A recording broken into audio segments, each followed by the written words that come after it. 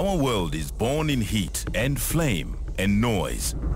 Our world is cast from the fiery red core of a furnace and poured into complex shapes too innumerable to mention.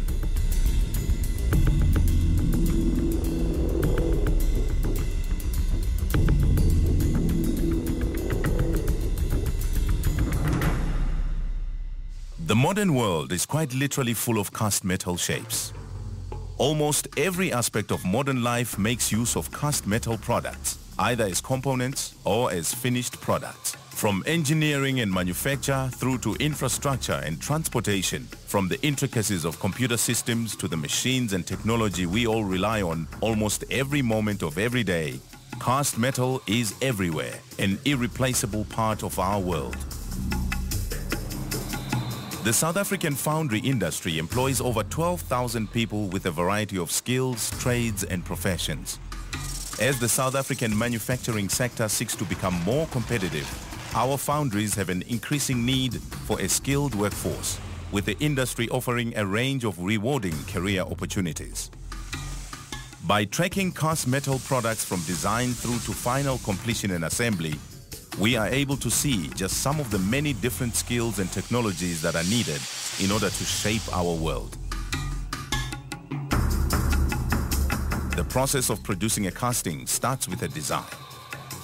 This initial design creates the specification for the final product and determines what materials need to be used, what type of production process would best serve the finished product, and the tooling required to complete the job. Modern foundries use comprehensive computer modeling to determine just how the mold would be filled to ensure a cost-effective and efficient production process.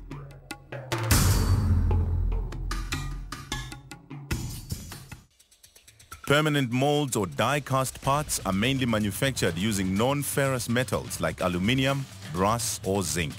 The type of die-casting system used depends upon the volumes required.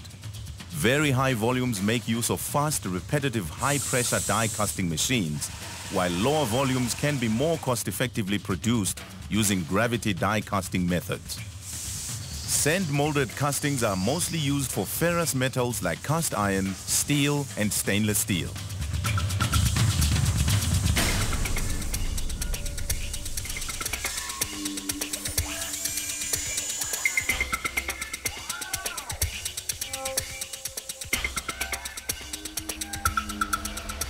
In these sand-molded systems, high volumes are usually produced on automated molding plants using metal patterns.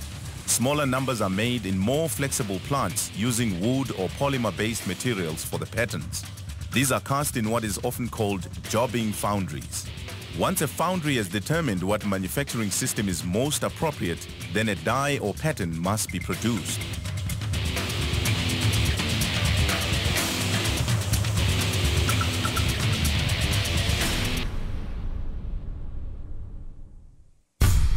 Having chosen the most appropriate material for the die or pattern, the pattern maker starts by interpreting the drawing and designing the pattern. The creation of these patterns requires a number of different skills. Working in wood and other materials, pattern makers use a number of different tools and techniques. It is a specialist trade requiring great experience and skill in order to create a perfect and accurate finished product.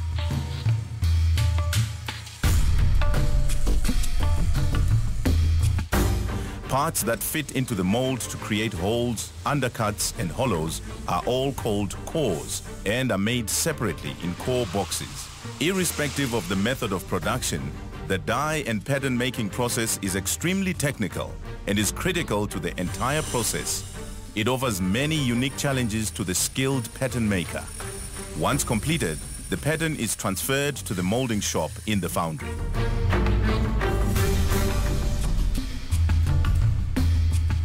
Using a completed pattern, the molder must decide how to make the mold so that the castings will be accurate and smooth and not reveal any defects. Molders have to make sure that the sand is mixed correctly with the correct chemical ingredients to provide a strong, sound mold and a good, solid casting.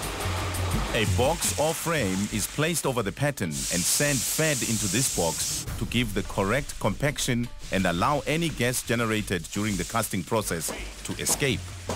This mold hardens in just a few minutes. Cores that have been made separately are placed into position to create the internal features required in the casting before the two halves of the mold are matched and carefully placed onto a specially prepared bed, ready for the metal to be poured. While the molder has been creating the mold, the melter has been busy preparing the liquid metal for casting.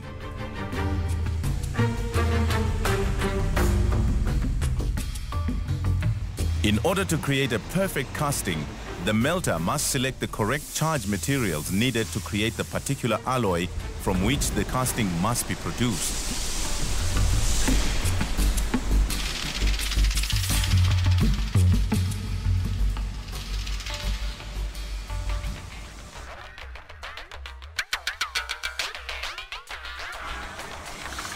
Throughout the process, the material is carefully tested to ensure it meets exact technical specifications. In sand casting, the liquid metal is transferred into a ladle, which is then used to pour the metal into the mold. The metal must always be at the correct temperature and must be poured at the right speed and from the right height for the operation to be successful. It is at this final fiery moment when the work of the pattern maker, the molder and the melter fuse into a single purpose, to produce a perfect casting.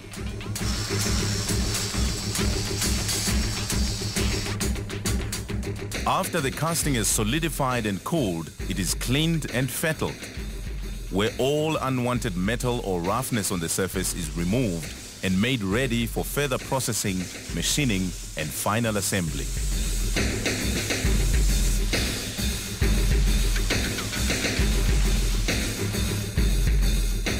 Pattern makers, molders and melters each have essential skills and each play a critical role in the creation of these all-important metal castings. They are just some of the skilled workers who help to shape the South African foundry industry.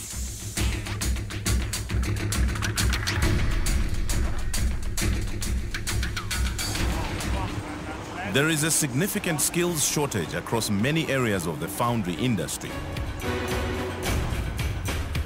The South African Institute of Foundrymen and its branch in the Western Cape facilitates various training initiatives to assist in overcoming these skill shortages, working with schools and other learning institutions to promote the teaching and training of foundry technology.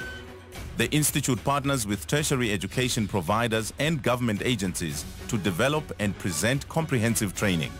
The National Foundry Technology Network, or NFTN, an initiative by the Department of Trade and Industry, also collaborates with the foundry industry to address these skill shortages.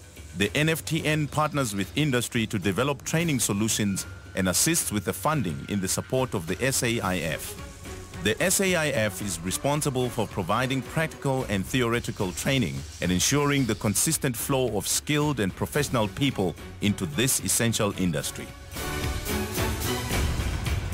If you think you might have what it takes to shape the world, contact us and find out how we can help you to shape your world and build a satisfying, challenging career in one of South Africa's world-class foundries.